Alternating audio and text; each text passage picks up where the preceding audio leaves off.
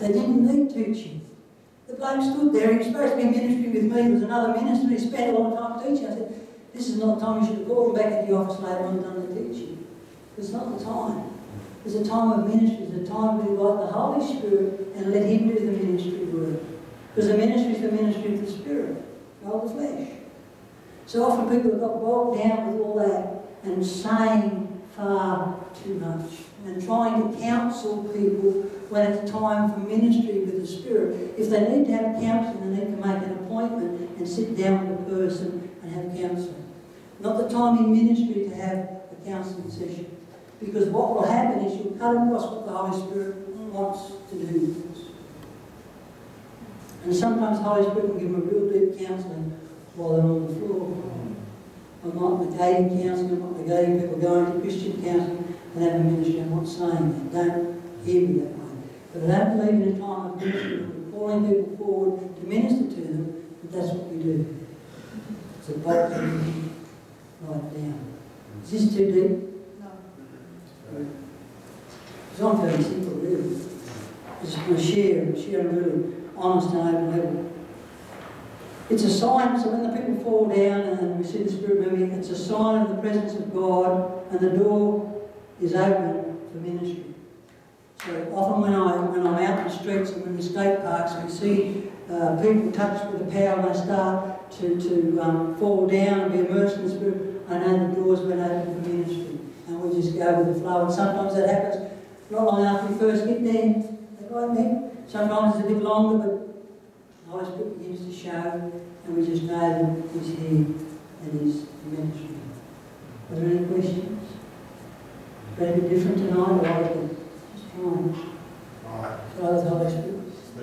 Any questions? What you were saying before about, well, I guess my question is, do you have to receive prayer from someone else to have the Holy Spirit's anointing? Because I think I've received it without having someone lay hands on me. Yeah, of course you can. Anyone can simply lie in the bed, stand here like a wife and say, come on, come on, come refresh me, come fill me. All power, all. And I just ask Him, He'll come, and I just sense Him now as I say. So you don't always have to have people to lay hands on to ask the Holy Spirit. One of my, as I said, my favourite things when I go out, I often just do it. If you get close to somebody, you say, come on, Holy Spirit, come on, come on. Help me, Holy Spirit, come on, help me, come on, come on. I just be saying that because it keeps me conscious of how much I need Him. It keeps me conscious of how much I need Him. It helps me to take the focus off myself because I'm inadequate as an evangelist, as any sort of teacher without Him. And I always try when I'm here to be as transparent as I can about my own weaknesses and my own faults. And I've got a different style of delivery than some teachers, and I'm just who I am, and I just want to impart what God wants to impart to you, and I've got my own style. Yeah. Sorry. Sure. Could you explain, you've asked us when we're praying over somebody who's fallen down to put our hands on their tongue. Yeah. Can you explain that? Yes. One of the reasons that I often get people to do that is I want you to be involved in the ministry. So when I involve other people in the ministry, it frees me up. Because I believe when someone has an encounter with the Holy Spirit, someone should stay there with them or be watching over them. So often I'll call people in and I'll say, you stay here and pray over them. And all you're doing is just thanking God for what He's doing. The Bible also says that rivers of living water will bubble up out of us. So what I'm getting you involved in is to call on Holy Spirit more, Lord, more. Thank you for what you're doing, and just to have the Holy Spirit bubble up with Him. So it seems often from experience that when I get people to pray over someone's tummy, the Spirit bubbles up, He ministers. So that's, I can't give you any sound biblical thing other than rivers of living water will bubble up. I just have a sense to get people to put, if you're a lady, I get to put the hand on their tummy.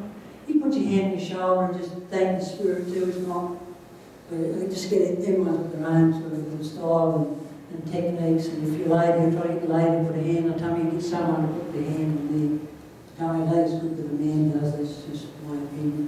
I'll just tell you what happened to me the first time Yeah. I was slowing the spirit, moving the spirit. Yeah. I fell down. The reason I fell down was because he wanted to heal me, Yeah. and he can't heal you if you're not relaxed. Yeah. So that's why I fell down. That's how I worked it out. So while I was relaxed, he could then heal me. And the lady that was with me, because people were standing there, there was somebody with her in one, and she fell down.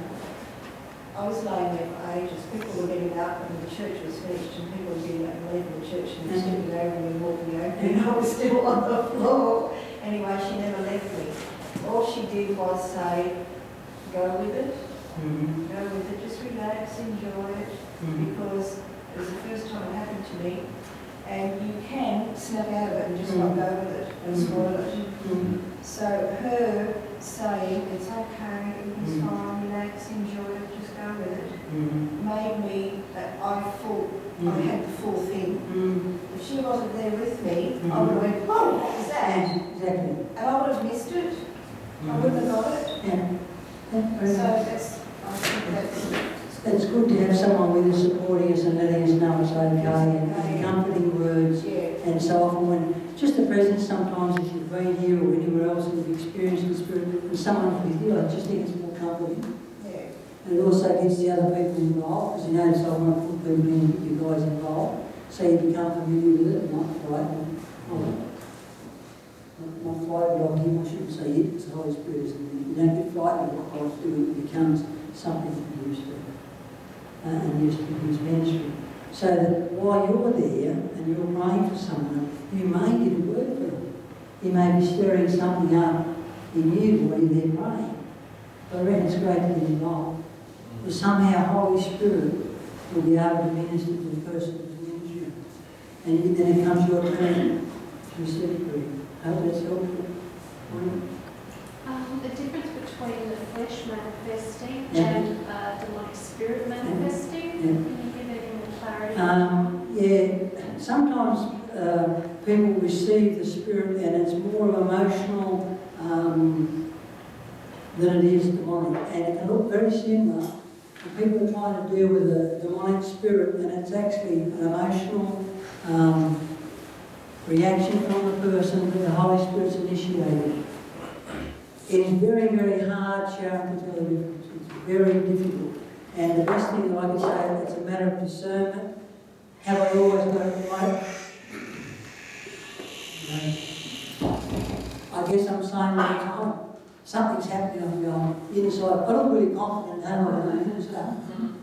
But a lot of the time I'm saying, what are you doing?